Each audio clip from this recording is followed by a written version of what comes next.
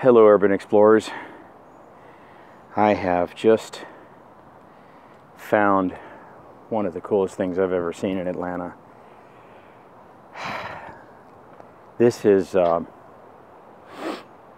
walk up there and show it to you in just a minute, but this is a monument that was created and designed for the Confederate soldiers that died here. And take a look at the magnolia tree that's right behind it. There's actually a couple of magnificent trees right here.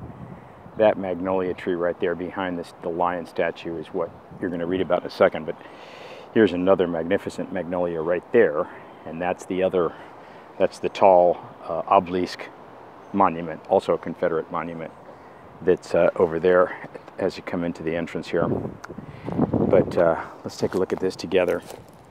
It's called Oakland's Confederate Magnolia. To everything there is a season, and a time to every purpose under the heaven. A time to be born, and a time to die. A time to plant, and a time to pluck up that which is planted.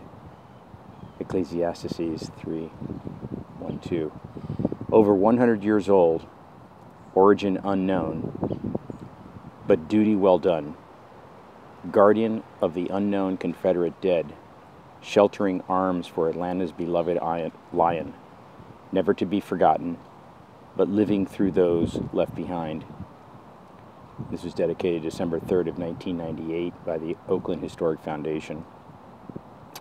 And I want to show you this. This is one of the stops. This is actually the first stop, or stop B, on our Battle of Atlanta tour that's coming up July 16th and 22nd. I can actually get in here, but let me show you this. This is a sculpture that was designed from granite, and it came from Canton, Georgia. You can see there Tim Brady was the sculptor. This is kind of a small replica of a similar statue that's in Lucerne, Switzerland, that was built for the Swiss Army. That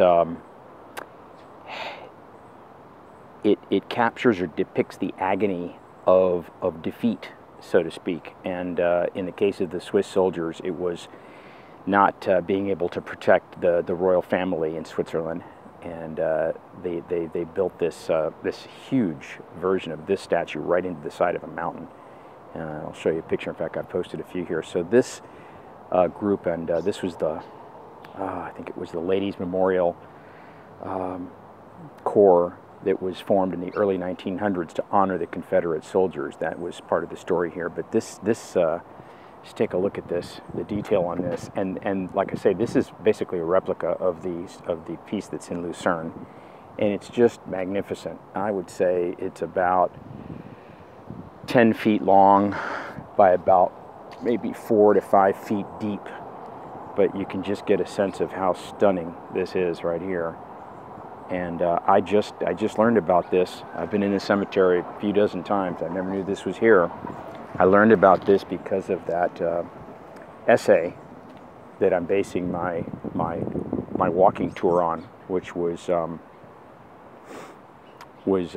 designed by Emory University, and Dr. Daniel Pollock, who's an epidemiologist with the CDC, designed the tour that we're going to be basing ours on here. Here's the tribute. It was erected by the Atlanta Ladies Memorial Association in 1894. So we're basically talking 30 years after the Civil War, and they did similar things all over the United States. So I just thought you wanted to see this. This is again, this is the first of our first stop. It's the second stop on the Emory tour, but I've redesigned the tour, and it is the first stop.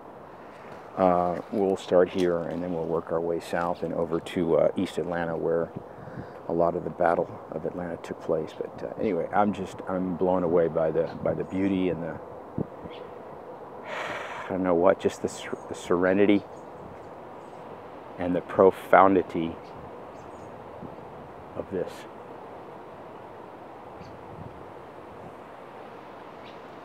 And there's over 3,000 unknown Confederate soldiers buried.